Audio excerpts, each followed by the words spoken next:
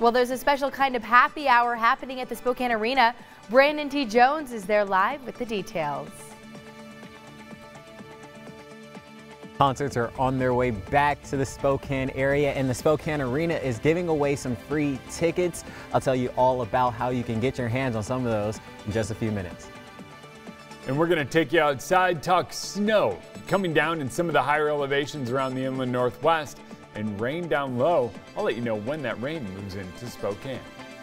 And Amazon issued a new mask policy for employees this morning. How the tech company is now verifying who's been vaccinated. Up with KREM begins now. Well, in case you missed it, we got some showers yesterday. Wash.east tweeted out this GIF saying, "I can't remember the last time it rained." That's I can't so either. Cute. Well, they also wanted to remind everyone to, of course, take it easy on the roads if you encounter any of that rain, and always drive for the conditions. Yeah, it's a little bit slick out there since we haven't had rain in a while. The oils on the road makes it a little bit more, I don't know, maybe a little bit more dangerous, but hey, just be careful. We need it for the trees. We need it as we're going into wildfire season. This week we've really talked about how to prevent some of that wildfires and rain. Jeremy is one of the biggest ones, right? Yeah, Dana Marie, you're speaking nothing but facts right now. Speaking my language. Well, Jeremy, you said you had faith it would rain, and you were right. So what does this mean for our drought situation? So, all right, this is a really interesting one to explain. I always love trying to explain this. So the drought monitor updates every Tuesday. We see the updates come out on Thursday. So we will get that drought monitor update here in the next few hours. However, it's likely to get worse because it doesn't factor in this rain we are seeing now. It'll take a little while for this to be factored in, but we really need a sustained rain. We need more than just a day to start to see impacts on our drought conditions. And it looks like the forecast might offer just that. And when it comes to the higher elevations getting snow, this is really, really good. And the reason is it takes a lot longer for snow to melt than it does for rain to just fall and run off a mountain. So that slow release adds to our groundwater and our water table in a much better way. And we're seeing that snow come down, the rain start to move, and just look in here where we are starting to see some of those heavier bands of showers move down Interstate 90. They're starting to encroach on us here in eastern Washington, and I do think they wind up moving in here within about the next hour. We'll start to see some of that moisture here in Spokane, and then it just continues. I think 9 a.m. is the heaviest of that rain for us, and later on this afternoon that rain starts winding down, tapering off, moving out of the region, and we'll start drying out across the inland northwest as we head into the weekend. However, there are chances of lingering showers the next few days, which is good news. And here for us in Spokane, I do think we get rain and it lasts through the middle part of the day, but look what it does to our temps. We stay in the 40s most of the day and top out in the low 50s later on this afternoon. Now to our big story at 6:30. 35 House Republicans joined with Democrats to pass a 9/11 style commission to investigate the January 6th assault on the U.S. Capitol. Well, it passed the House yesterday, but it's unclear if it has enough Republican support to pass the Senate.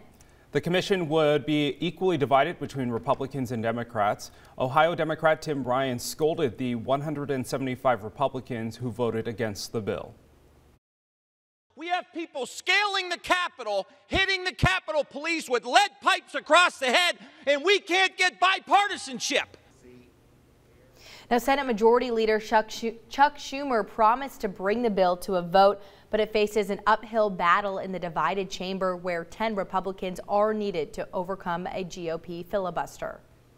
The family of the Capitol Police officers who died by suicide in the aftermath of the attack said in a statement that it supports the creation of a commission. Today, the House will vote on a $1.9 billion package to improve security on the Capitol.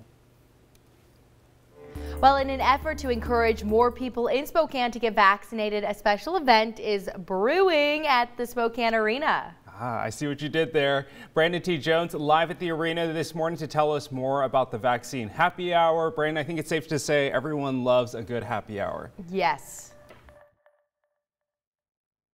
Well, over the next few weeks, there's going to be 4 happy hour vaccine events right here at the Spokane Arena. There's going to be vendors, music, concert ticket giveaways, accompanied by a single dose of the Johnson & Johnson vaccine. So here are some of those dates that you need to know if you want to get your hands on some of those tickets. So May 25th, you could win tickets to go see Dude Perfect. There's a lot of different genres you can actually get tickets to as well. Eric Church tickets will be given away on June 2nd. On June 8th, you could win tickets to see The Weeknd. And if you're a fan of Jason Aldean and country music, you want to stop by the happy hour on June 16th. The event runs from 5 to 7 p.m. on each of these 4 dates I just mentioned. People who go can get an I'm vaccinated photo with Spokane Shocks mascot, Shocks the Fox, and the Spokane Chiefs mascot, Boomer. You can either sign up online, and they're also doing walk-up appointments.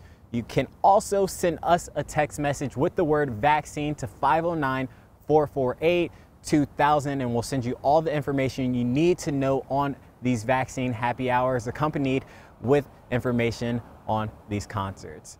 From Spokane, Brandon T. Jones, KREM 2 News. Brandon, thank you. Well, Amazon is ending its mask mandate for many of its fully vaccinated warehouse workers. Well, this change goes into effect on Monday. Now, it does apply to employees in areas where local regulations don't require facial coverings. Amazon officials say eligible workers will have to have a vaccination card and prove it's been at least 2 weeks since their final COVID-19 vaccine dose. They say fully vaccinated employees can continue to wear masks if they choose to do so. Meanwhile, other businesses are still trying to figure out how to cope with the latest CDC mask guidelines. Boeing employees in Utah can opt to work without a mask outside starting on Monday. Now, as long as they volunteer their vaccination status. Boeing workers in Washington state don't yet have that option. We spoke with a Seattle-based employment lawyer about whether employers could ask about vaccination status. I think the right prediction for where the government announcements are going to be is that employers can ask for proof of a vaccination. Employers are in a tough spot and they need to work through their values about whether it's really a business necessity that their employees are vaccinated or not. Employers need to keep vaccination status confidential under federal rules. The state says it's planning to release guidance on this. Well, you may have seen this story on your social media this week. A Delta passenger is facing potential fines for $52,000 while on a flight from Hawaii to Seattle. Now, the FAA reports he assaulted a flight attendant and attempting to open the cockpit. The agency added that they were able to return the man with plastic handcuffs. However, he did free himself from one of those handcuffs and struck the flight attendant in the face a second time. Now, after the aircraft landed, police took the passenger into custody. This morning, we're asking you, do you think a $52,000 fine was too much or not enough for the man? Text us 509-448-2000. Let us know. Join our conversation this morning. This is definitely an interesting one circulating social media. This is not the first time this flight passenger landed themselves a soaring flying either. Well, in January 2020, another passenger from Southwest Airlines flight from Arizona to Chicago faced a $27,000 fine after allegedly yelling and forcefully banging his hands on the seat in front of him, disturbing nearby passengers.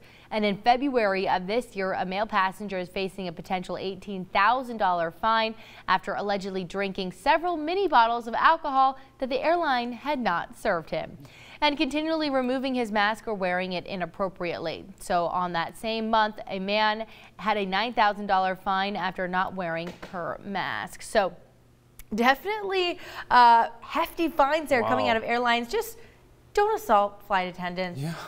Keep your drinking under control, or just pay the flight to serve you.